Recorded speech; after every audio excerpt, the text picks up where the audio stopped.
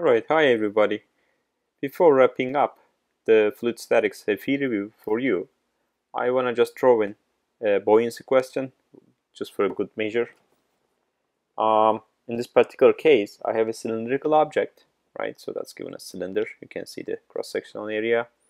And actually the diameter is given, so let me note this right here before I forget. So that's going to be 20 centimeters is going to be the diameter. Good. And it's going to weigh 81 newtons. Okay. And then what I do is I connect it to a cable and place in water.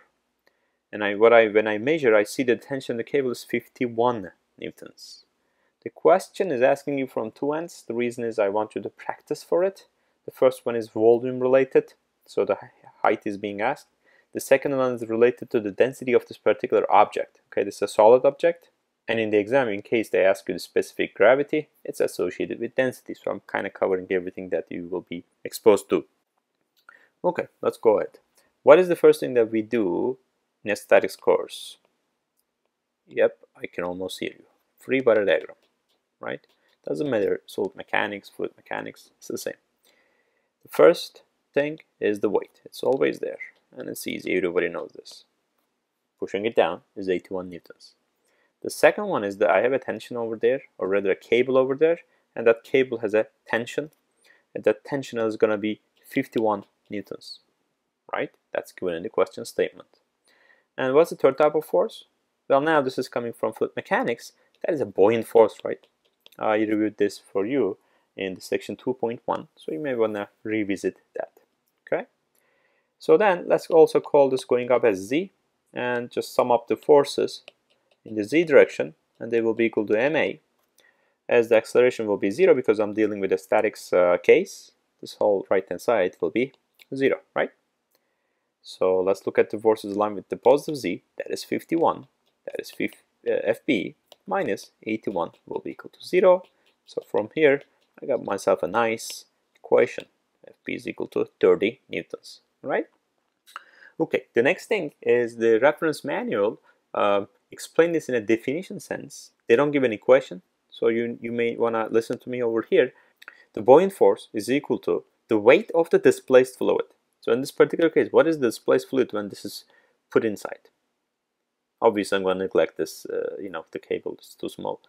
But basically, this will be this volume. Now it's being occupied by the solid. It was occupied by water before.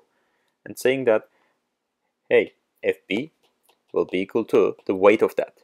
And we show this in multiple videos. So that's going to be the specific weight of water. So be careful about this point. Times the volume of this object that I'm interested in. And or you can call it displaced fluid, right? This is given to you, 9,810 Newton per meter cube in the reference manual. That's good. How about the volume of the object? As this is a cylindrical, you will see that the diameter is 20 centimeters and the height is being asked. So let me go ahead and write this. That's going to be pi times 0.2 squared divided by 4 times the h. And Fb is 30, that I know. Remember, this is meter cube, right? This is meter square, meter cube, so they cancel, so units match as well. Okay, so from here you're going to see that 30 is equal to, so this is going to be 0.01 up there, so it's going to be 98.1 pi h. And if I plug this into my calculator, I'm going to get myself 0.097 meters, right around 0.1, right? So if I go up there, you will see that the choice C and choice D are no good. It's either A or a B. Okay? So now, how am I going to find the density of this? Well, I underline it. The weight of this object is given, right? The weight of this object is 81 newtons. 81 is equal to, as you see here, this is going to be the specific weight of what I'm dealing with. So basically the density of the object times the gravity times the volume, right? And you do see that this volume is over here, right? It's the same. And G is 9.81. And if I plug this in, I will get myself raw object is equal to 2,700 right there. Okay, it's going to be kilogram per meter cube. Each meter cube, by the way, this is aluminum, I did it on purpose. Each meter cube of aluminum weighs 2.7 tons, right?